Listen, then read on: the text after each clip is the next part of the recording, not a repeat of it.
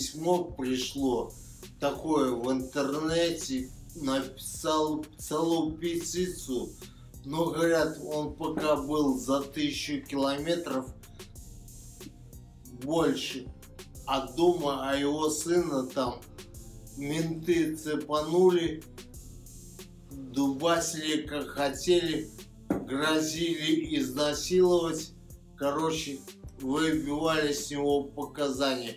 И тот человек прилетел помогать сыну. Короче, там непонятная хуйня.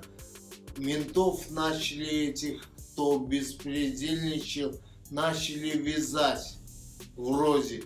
И тут же появились какие-то смотрящие, какие-то разводящие. Увязывать за ментов пришли рамсы.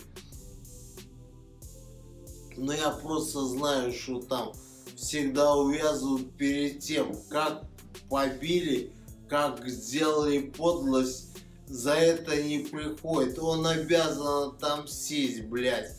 А как батька отомстит? Хуй, я бы пошинковал козлов. Ну там всякие ситуации. Но знаю, что не должны никто не вмешиваться. Никакие смотрящие. Никакая шлоебень это, которая в конторе подыгрывает постоянно. Им подыгрывает в их, чтобы их отмазать от других. Это все козья хуйня.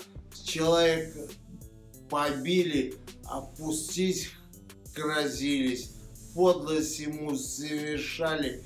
И как батька поступает, это его дело. Никого не должно касаться.